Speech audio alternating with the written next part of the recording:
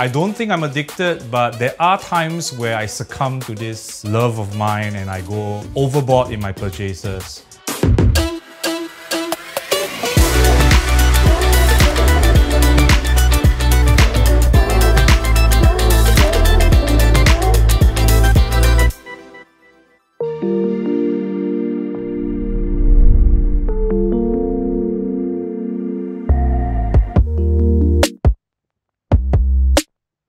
They always say we make shoe contact before eye contact. Sneakers is a way for me to describe myself and to showcase what I love. I collect sneakers because of the meaning behind it.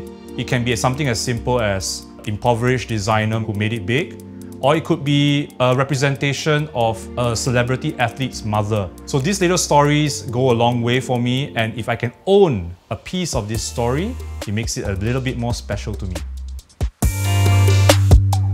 A lot of people say buy what you like, but sometimes what you like is what people don't have. I find myself buying sneakers that are very rare, maybe 1 in 100 pairs in the world. And if I can own one of these 100 pairs in Singapore and put our country on the map, why not?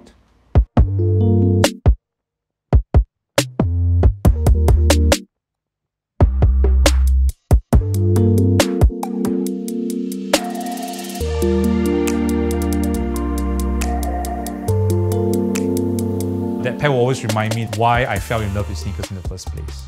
It's a reminder from where I came from, a time where I couldn't afford sneakers and I had to scrimp and save for that one pair to catch people's eye. My second favorite would be a pair of Nike Air Force Ones, and it's the PlayStation edition. Because I am a huge gaming fan, it has only 169 pairs in the world, and all of them were given to either athletes or people from the PlayStation family. And I would dare say in Singapore there are only 3 pairs, and to own one of the 3, it's amazing. The third and fourth in my all-time favorite list is probably the 2 collaborations I did as part of Soul Superior. The first one was a pair of Novestas, which is an Eastern European shoe brand. To be invited to do our own shoe is any sneakerhead's dream. And we jumped on the opportunity, especially since they allowed us to have our logo on the tongue tag and on the insole. Even though it may be a small detail, but it was a huge thing for a sneakerhead like me.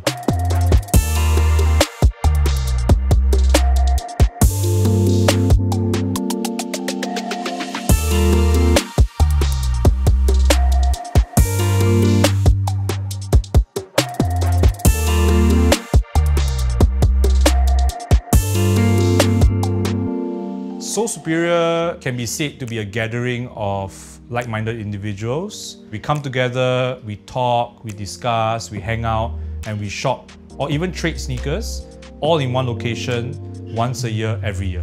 Our main aim is to bring as many people as we can together to share the love of sneakers. We started in 2013, so 2023 will be our 10-year anniversary, and it has been a long 10 years.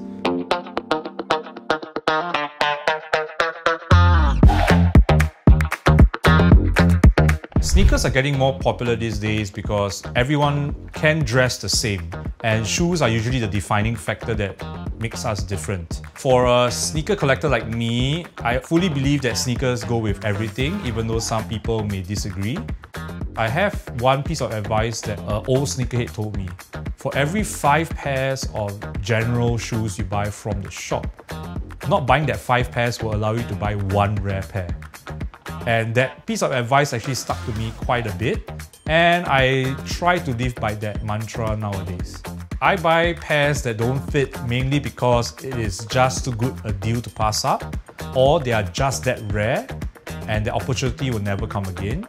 So one pair in particular was this pair of skate shoes by Nike, by a Nike signature skater called Eric Coston, and he did this collaboration pair with Kobe Bryant. So it's a very rare blending of basketball and skateboarding. There was a normal pair that was released all around the world, but my pair is quite rare. It is 1 out of 24 pairs in the world.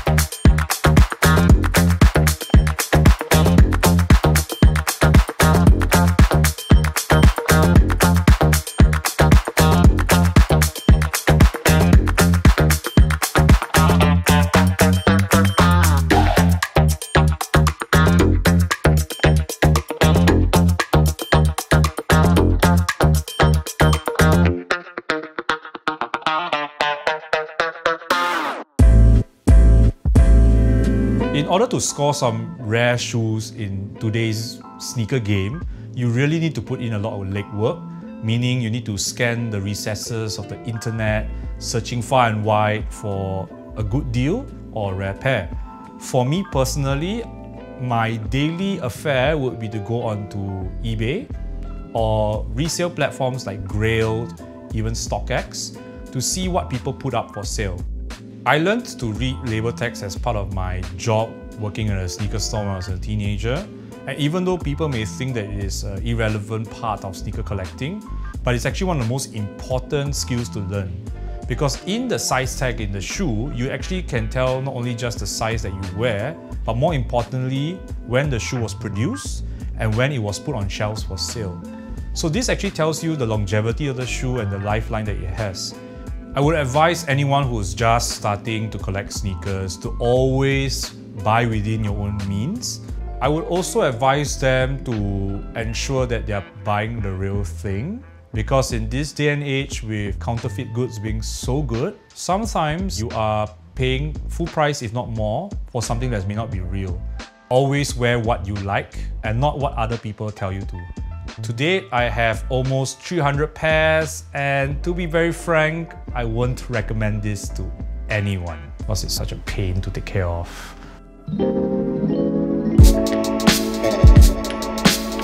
Some necessary skills that all sneakerheads have to have will be how to clean your shoes. Because if you really want to make sure that your investment is worthwhile and it lasts a long time, being able to clean and store your shoes correctly is very important.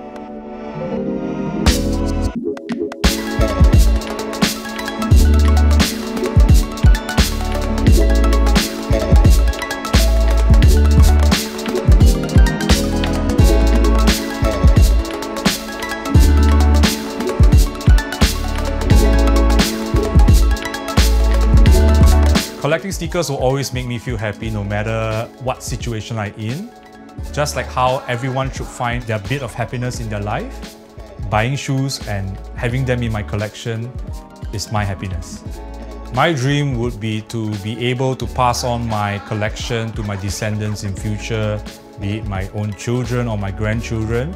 So I will always have a story to tell them and they will know that Granddad was a cool guy.